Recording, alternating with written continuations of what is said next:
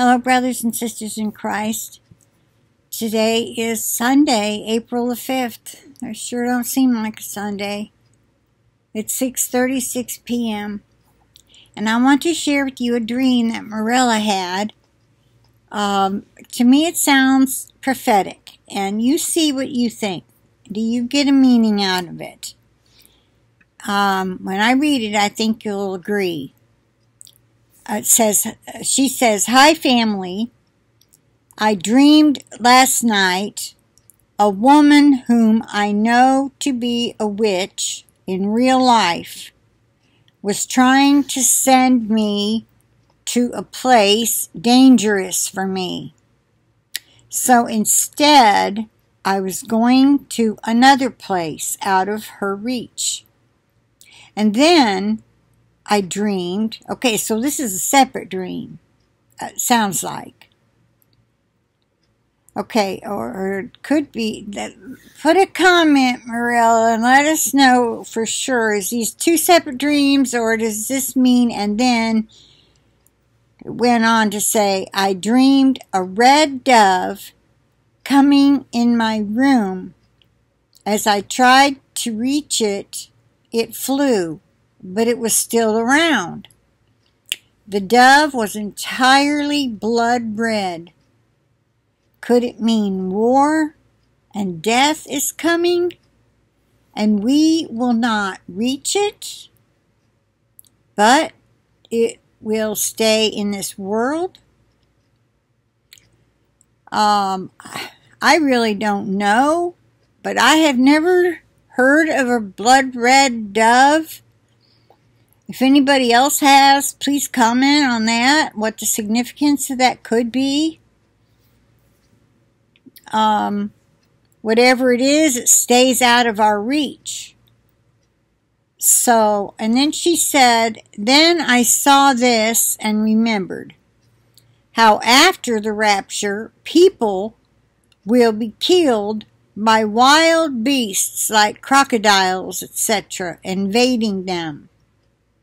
Now the cute ones like ducks, I think, will get raptured too." And then she says, "Much love, till soon." Okay, so you think about that, and does that sound prophetic? I mean, if there's I want to say this, Mirela, if you know this witch in real life, you need to be doing your spiritual warfare praying. And I probably don't even need to tell you this, but just to remind you, she could be trying to send you a spell to get you to try to do something that would be dangerous for you. Okay, in your, to try to earn money somewhere or somehow that could end up being dangerous. Just pray about that, okay? Because there's a reason you got a dream about a person you really know to be a real witch. All right? So just remember that. She's trying to send you to a place dangerous to you. All right? So if you get a job offer all of a sudden, be sure you pray about it. Okay.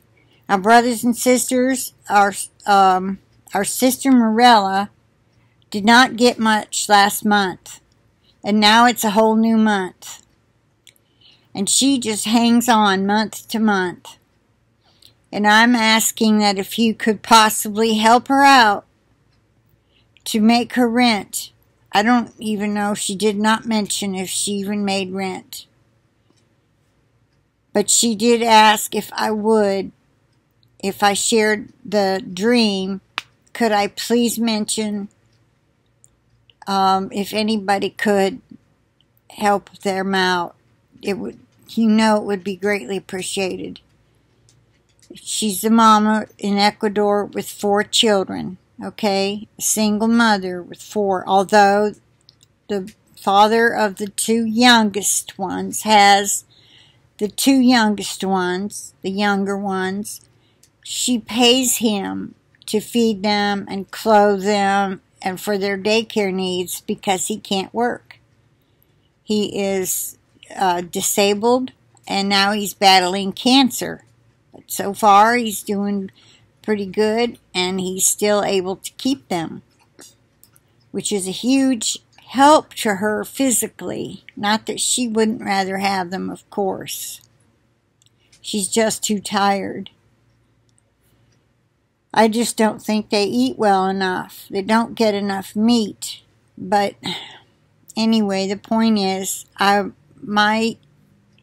you send it to me. She doesn't have a PayPal, but now she has a friend she has met a Christian lady down there who has a PayPal. So I send it to her.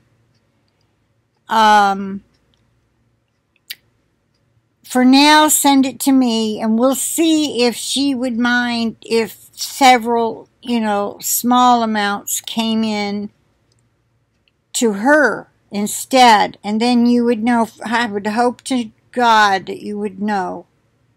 I send every bit to Mirela. I don't keep a bit of what goes to Mirela. And I've been just collecting it for her and then sending it. I've been having to wait till we get at least 100 before I could send it Western Union. She said that you can only get so many a month. I didn't really understand that, and they had told her the last time she picked up that for now they could not do any more exchanges. And I thought, oh my goodness, this was 3 weeks ago maybe? Probably, something like that. So that probably had to do with the COVID and the banking and the unsurety of, well, are we going to go cashless or not? I don't know. She didn't know. He didn't tell her. Okay, so anyway, now we've got somebody with a PayPal account. So that's really good news. And I sent it. The last contribution for Mirela, I sent to that woman, and she got it right to her. So she's, anyway, my account is jlm4him@att.net. It will be in the description box, but I know some of you can't see it. Now, please pray about how much you think you could manage, and you know the Lord will take care of you if you do help. Okay, I'm going to end this here, and I pray that she gets her needs met. Oh, I wanted to show you. This is one of the shirts my neighbor gave me, and it was pretty to start with. It had everything in this color, what do you call it, ecru, off-white. And I added some color to it, just a little. And then I wrote on this side, live right or get left. I like that. You can write the letters big where it's easy to see, and it makes a good statement. Oh, my air conditioner is out. Oh, that feels good. So I'm using this little fan. Anyway. Bye for now. I plead the blood of Jesus over this video and the internet connection, and over each and every one of you and your connections and all our devices, and over myself, okay? And I just pray that Mirela gets all that she needs. In Jesus' name, I pray for that. Okay, bye for now, y'all. Stay safe. All right, and don't forget, wash your hands. Wash those hands and keep 6 feet away, yeah, and do the virtual hugs, yeah, okay. Oh, and I have to declare that no weapon formed against us will prosper. In Jesus' name, I declare it. Okay, bye for now. Talk to you later.